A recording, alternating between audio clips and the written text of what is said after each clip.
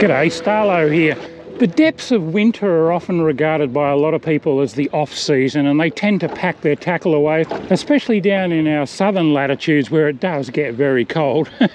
But I find that I get some of my best fishing in winter. And the other thing is that there are just no crowds in the spots. It's fantastic. It was a beautiful day today. It was very, very cold earlier on, so I actually waited for it to warm up a bit. Not much wind has come up, a little bit of a nor'easter. So I've actually come out to sea out of my local port, and I'm doing something that I really enjoy doing, and that's drifting for sand flathead. Oh, and there's one. A wonderful way to get a fresh feed of fish. Now, some days you catch a lot of sand flathead that are too small to bother about keeping. 33 centimetres is the minimum legal limit here in New South Wales, but I regard that as a bit too small. I like them to be at least 35 or 36. So some days you get 3 or 4 undersized ones for every legal, and then other days you get a really nice run of fish. This doesn't feel like a particularly big one, but it was first drop, so you can't complain about that. I actually don't mind this little bit of breeze. It's just got a nice drift going for me.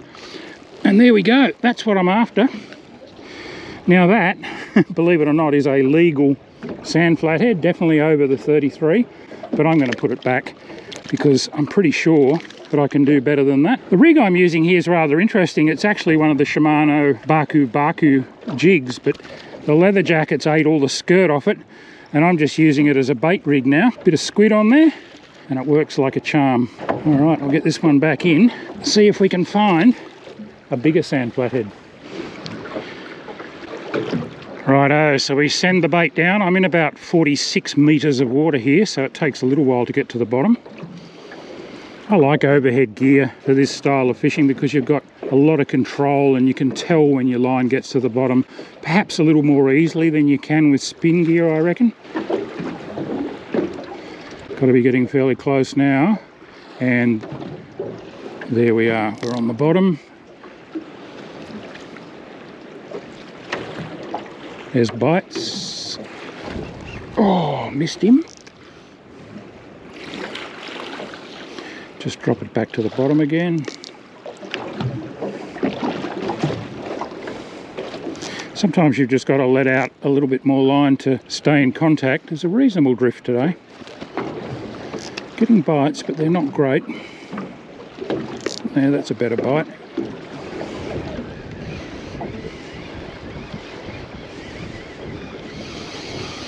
I don't know what this is. Doesn't feel like a flathead.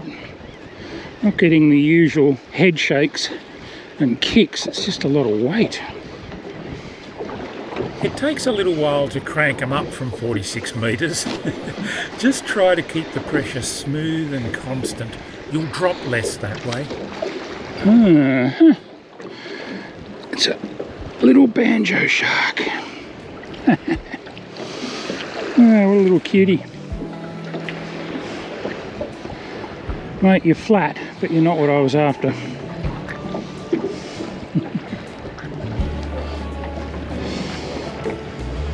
You get a bit of bycatch.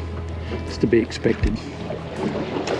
Sometimes that bycatch takes the form of tasty, hard-fighting gummy sharks, which are always welcome on our boat.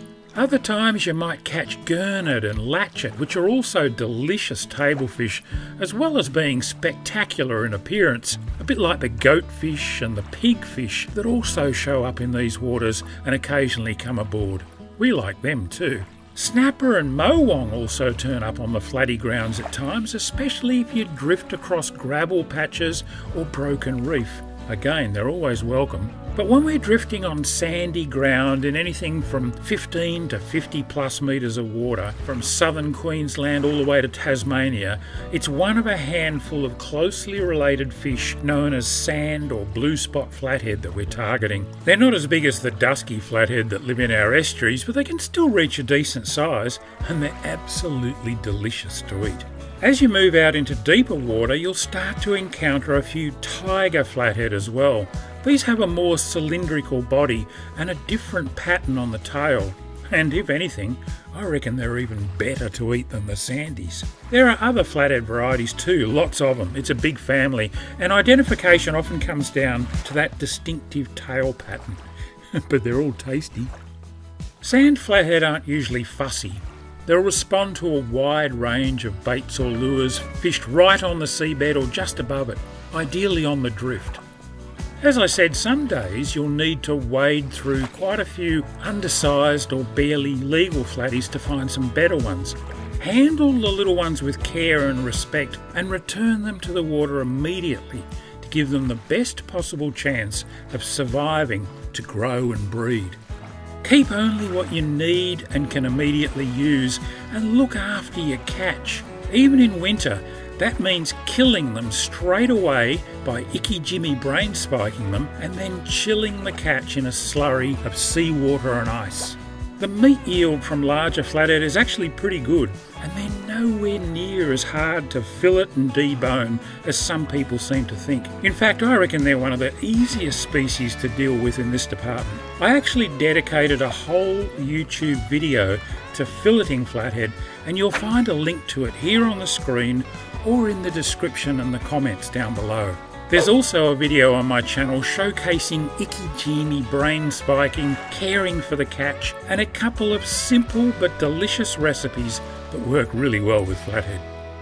Don't overlook the humble sand flathead as a viable target, especially in the off-season. They're fun to catch and great to eat. What more could you ask for? Until next time, this is Starlo wishing you tight lines.